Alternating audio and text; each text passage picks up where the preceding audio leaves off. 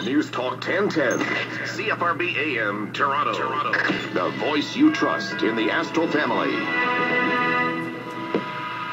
Ted Charney joins us right now. He is a renowned litigation lawyer. I was told to say that, Ted. Renowned. I sung that I know you, Ted, I know you don't care, but I sung that a while ago, and somebody kept the tape, and now we use it whenever the Human Rights Commission comes up.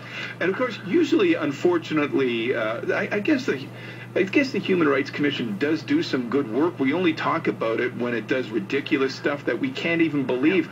Jim, just to interrupt you, I've got Drake on the other line, and he wants an opinion on whether there's been a violation of the Human Rights Code. Because I hurt his feelings. Exactly. Yeah. Exactly. So, first of all, before we talk about this story, folks, and I almost wish that I didn't tell people that this happened in Ontario, because I think that people would have a hard time believing what they're about to hear over the next 10 minutes. So keep listening, people. When you take a look at the Human Rights Commission, I know you deal with them from time to time, do you throw out the baby with the bathwater when I say that this is a ridiculous joke and we need to get rid of them? I think the answer is there have to be more checks and balances in terms of accessing the system. The problem with the way it's been set up since 2008 is that complainants, no matter how frivolous their complaints, get a free ride. I'm not sure if everyone's aware of this, but for example, if you're an employee and you have any kind of perceived complaint against your employer, you can file a complaint with the Human Rights Tribunal, and you'll get a lawyer for free, supplied by the Human Legal Rights Support Center. And if you run the hearing and you lose, there's no cost consequences. Doesn't cost you anything. If you win, yep, you get paid. It's a free ride. It's a license to file a complaint, and most employers that have to hire lawyers to defend these cases, they're small businesses, they can't afford the lawyer, and then they want to just settle the case and pay the employees something to make it go away, so sure, it can be a shakedown. So, and I think, if you told me on the face of it, and I knew nothing about this kind of stuff, a Human Rights Commission, I would think, oh, they're going to do good work. They're going to make sure that minorities aren't discriminated against when they're looking for an apartment, or somebody doesn't get fired because of their race, that kind of stuff that I think we all care about. But when we find out these ridiculous stories about the guy who wanted to smoke his medical marijuana in the smoking area just outside of a family restaurant, and a guy not knowing what to do just thought, hey, do you mind moving down a bit? And he's hauled through the courts to the tune of about $100,000.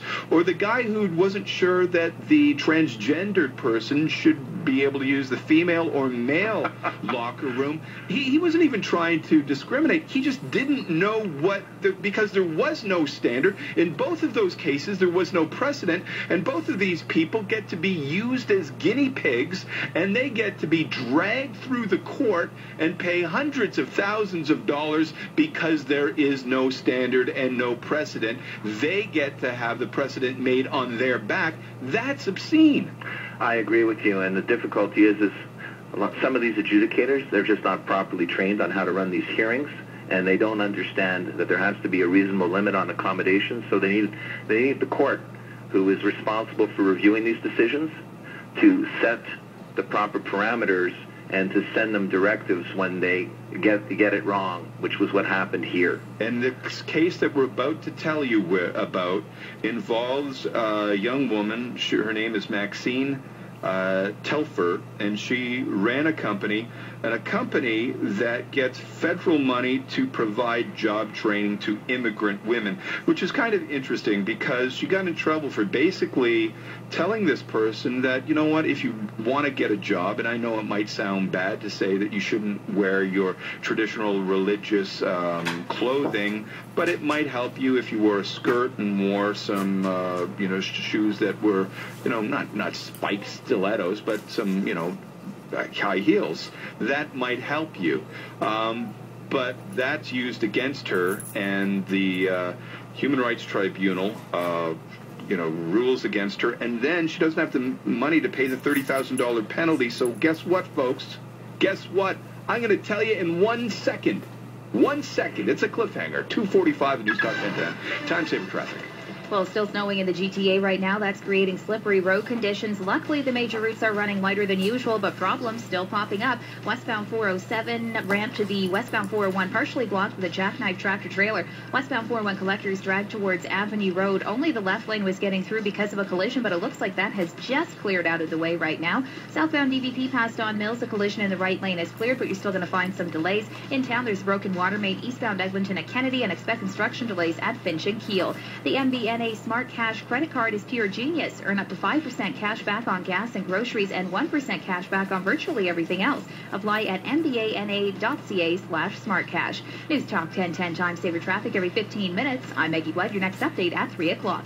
So get a load of this. I'm going to set the scene for you again. Maxine Telfer owns a company. She gets federal money to help new Canadians, females, get jobs. She tries to tell this woman that the best way to get a job might be to lose her religious garb, wear a skirt, and wear some heels. She's then subsequently fired about 6 weeks later for other reasons, but that woman uses the religious problems that they had in the dress and that kind of stuff to come after her former employer, whose job was to effectively help people.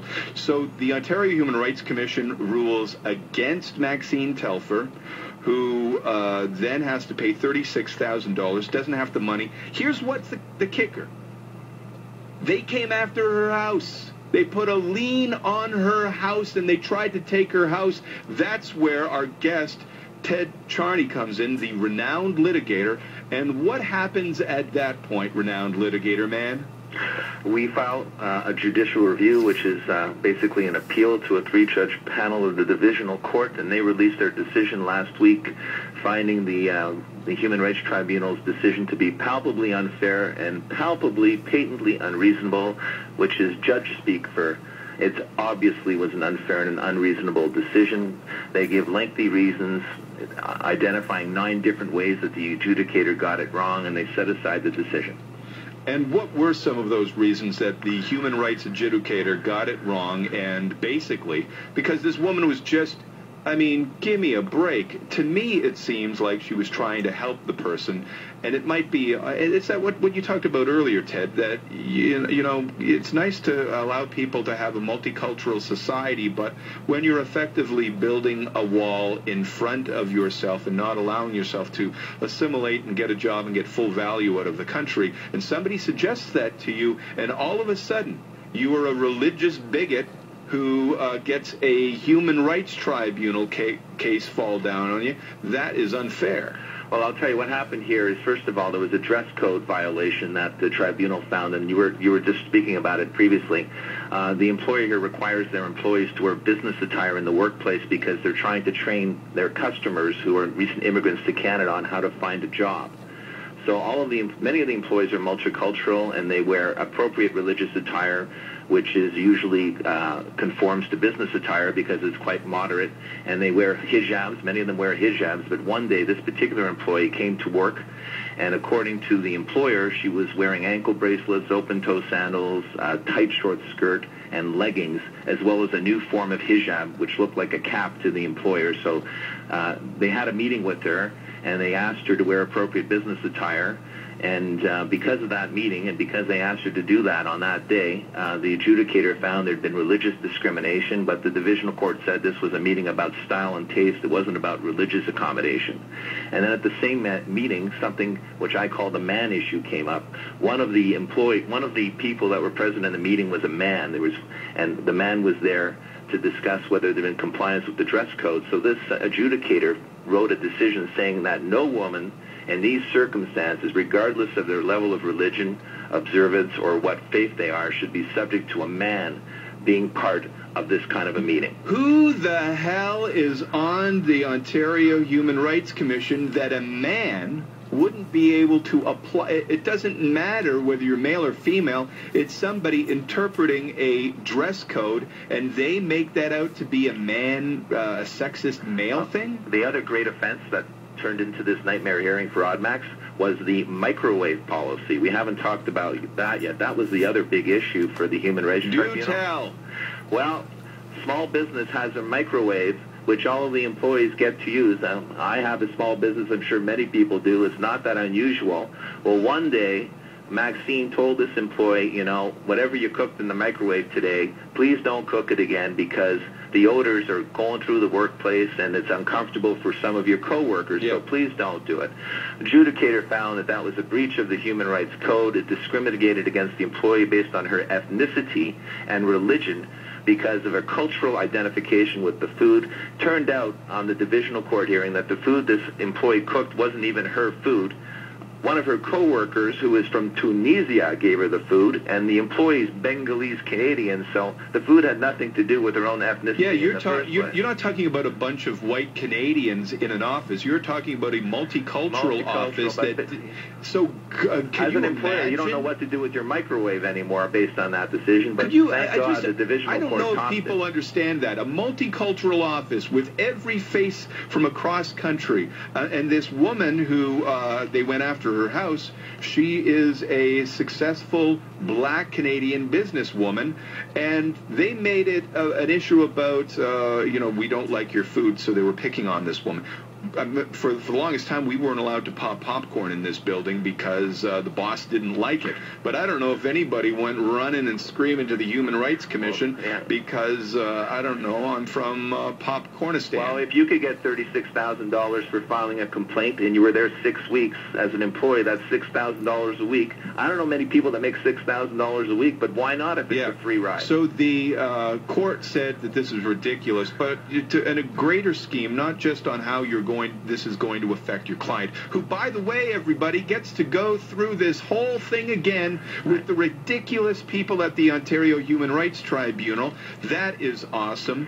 How does this affect the way the tribunal will work in the future when the court says, you guys are out of your mind, you don't get to work with that broad of a tableau?